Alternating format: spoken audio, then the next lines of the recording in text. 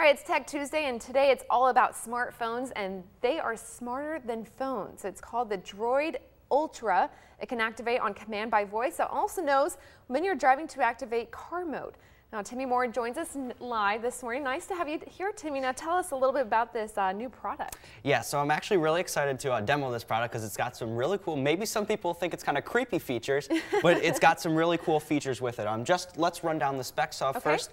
This is a Verizon Wireless device. It's exclusive to the carrier. It's obviously one of the thinnest. So I'll try to flip it around here. It's very thin. It's got a 4G LTE in it, and one of the cool things is obviously the touchless control where you can, I can tell it what to do by just my voice. You can capture pictures very quickly. It's got a really good low light performance, so let's say you're like camping or something, you can take great pictures while you're camping or just in that low light condition. Right. We've got Droid Zap, which allows you to share pictures easier, so you got all these great features. Obviously that should come with a smartphone, sharing is easy, etc. Well, not most phones have this feature, so what I'm going to go ahead and do is I'll switch to the phone here, make sure there's no glare. Oh, you're making me anxious here. Let's see what happens. So let's say, okay, so the phone's off right now. So there's a command, there's called Google Now, which I hope it, I was hoping it wasn't going to activate. Be careful. It's called Google Now, and what Google Now is, I'm hoping it doesn't activate, it comes with all Android smartphones, and it knows things before you even tell it. So let's say you're about to travel somewhere. If you put in your Google Calendar, it'll know, hey, you got an appointment coming soon, and it'll say, you've got an appointment or whatever. So and if I'm here right now, it'll say time travel to home there's light traffic, because it knows I'm here.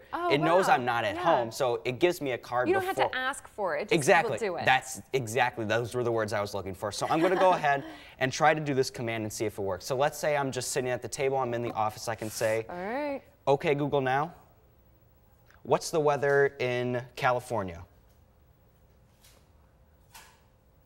There it goes. It's 71 degrees and clear in Los Angeles. So there you go. I turned the volume up there just so we can see. So let's do another example. Okay, Google Now. How tall is the Eiffel Tower?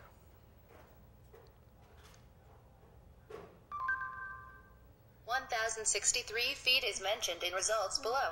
Very cool. It's using the power of Google to find results to get your answers. Now it's just what is it different like compared to Siri? I mean, everyone knows Siri. So. Exactly. Well, Siri, obviously the biggest difference is you have to hold down the home button, wait for it to go dee-dee, and then you can say your command. If you're sitting here right there, it's very useful when driving. It actually knew when I was driving, and one of the cool things is it'll start to read your text out loud. It'll read who's calling you because it's got the accelerometer in it, which knows, hey, you're driving, I'm not going to silence it, but I'll read out things to you and say, when you're driving, you can say, okay, Google Now, what's the weather? And now it'll pull my location. It's 74 degrees and partly cloudy in Toledo. Just as John said. And very muggy. Yeah, exactly. So it's a very cool phone. It starts at $200 with a contract. You can also, there's a new feature Verizon offers called Verizon Edge, which I think will discount it at like $25, and you can pay the device over time. Very cool. So it is a very cool phone. I do recommend people check it out. It's probably my favorite Android device so far. All right. Well, thank you, Timmy. I appreciate it.